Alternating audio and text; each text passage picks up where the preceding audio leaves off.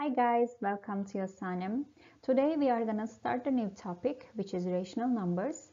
I don't want to give all the information and solve questions in one long video and make it boring for you.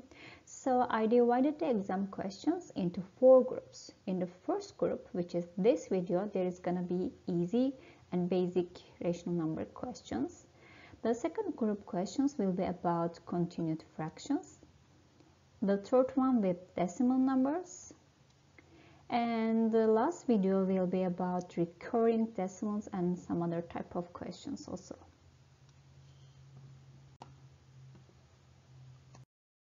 So let's begin. Rational numbers, a ratio number that can be written as the ratio of two integers. A ratio we could write like a fraction, a over b, and as long as b is not 0.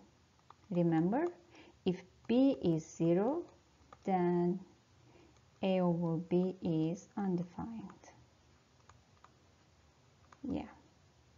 A ratio number could be 0.5,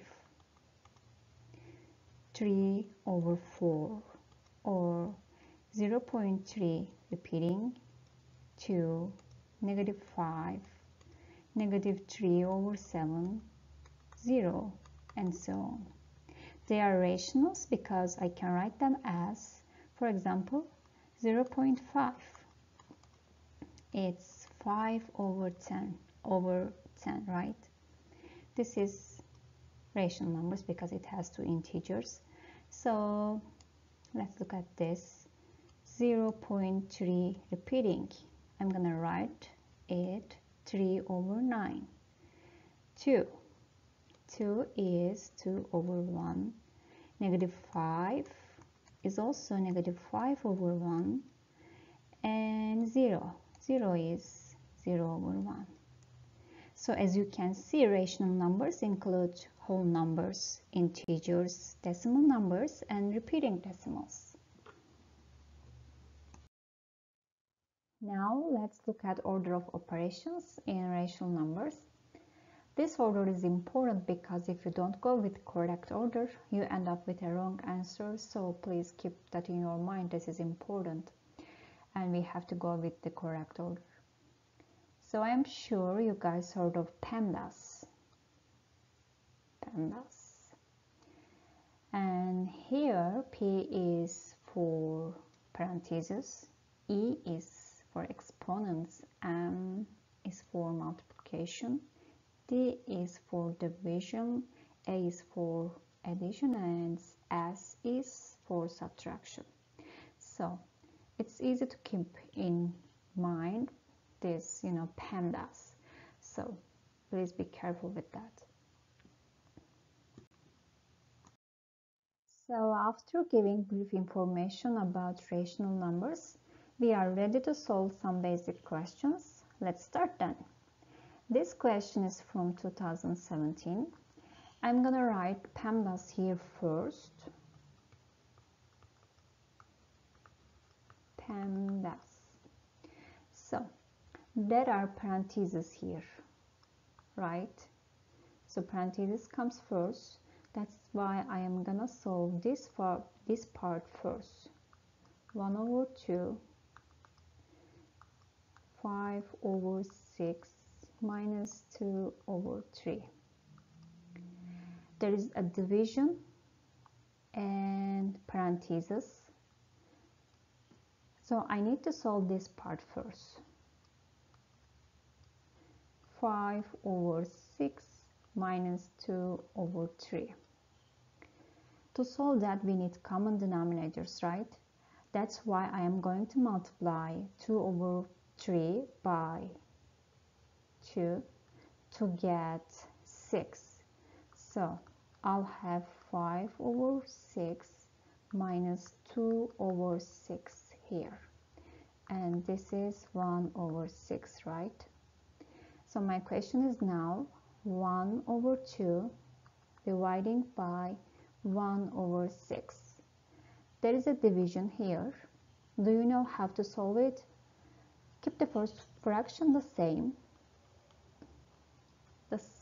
1 over 2. and then change division to multiplication, and then flip the second fraction. 1 over 6 flipping 6 over 1. Now all we have to do is factor these fractions, which is 6 over 2. So this part is 6 over 2, right? So my question is now 1 over 4 plus 6 over 2. Again, we need common denominators to add them together. So let's multiply 6 over 2 by 2 to get 4. 1 over 4 plus 12 over 4. And that's the easiest part. 13 over 4 is my answer. This question is from 2015, and look at this. There is no parentheses, but there are all other operations. Let's do multiplication and division first. This part, this, and this. Solving division, like I said, keep the first fraction the same, so 5, and change division to multiplication times, and then flip the second fraction. So it's 4 over 5 minus 2. This is 3 times 4 is 12 plus again 3 times 2 over 1, right? We can cancel this to 5. So I'll have 4 here minus 2 plus 12 plus 3 times 2 is 6. 4 minus 2 is 2 plus this is 18. 2 plus 18 is 20. And my answer is 20. This is from 2018 and there are parentheses and other operations. I want to solve this part and this part separately, and after that I am gonna use this subtraction, okay? 3 over 2 minus 5 over 4. So I need common denominators. That's why I am going to multiply 3 over 2 by 2. 6 over 4 minus 5 over 4, and the result is 1 over 4. So first part is 1 over 4. Let's look at the second part. 2 dividing by 1 over 4 times 1 over 4 minus 1. Here there are parentheses, multiplication, division, and subtraction, right? Parentheses come first. That's why 2 times 4 over 1, right? This one times 1 over 4 minus 1. This is 8 times 1 over 4 minus 1. Multiplication comes first. That's why if I cancel them, I'll have 2 minus 1, and the second result will be 1. So this part is 1. At the end, I have 1 over 4 minus 1. My question is now like that. 1 over 4 minus 1. 1. I can write 1 is 1 over 1, right? As a fraction. So I need common denominators again. That's why I am going to multiply 1 over 1 by 4. 1 over 4 minus 4 over 4, right? Here 1 minus 4 over 4, and this is negative 3 over 4, which is my answer, and this is B. This is our last question and it's from 2015. So look at this. Let's write them as into an easy form, okay?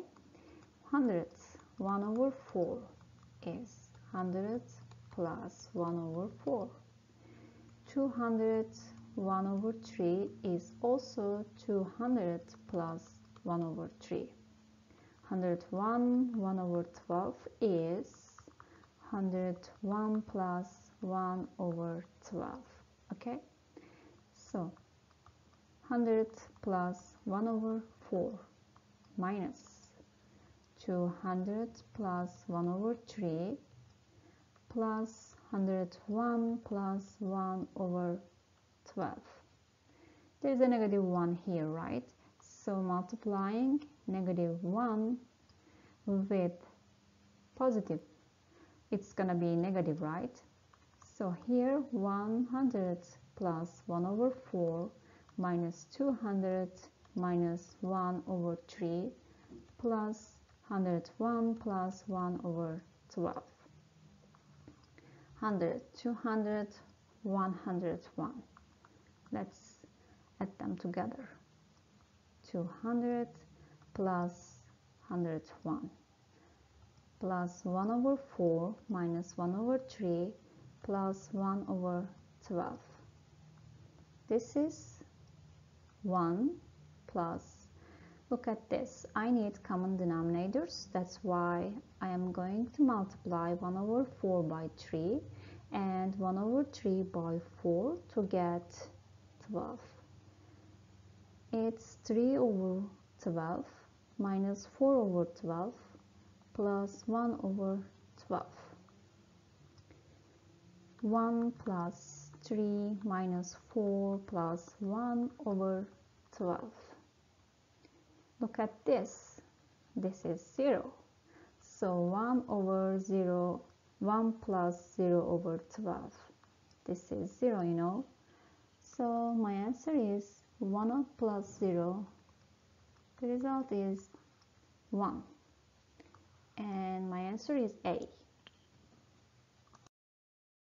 So we finished the first part of rational numbers in this video. I hope you enjoyed it. If you have any questions, please feel free to give us a comment. See you at the second part of rational numbers video. Bye.